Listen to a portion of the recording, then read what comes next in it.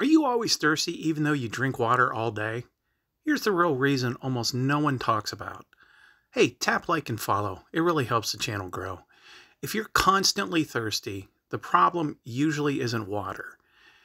It's that the water isn't getting into your cells. When electrolytes, especially sodium, potassium, and magnesium, get low, your cells can't hold water.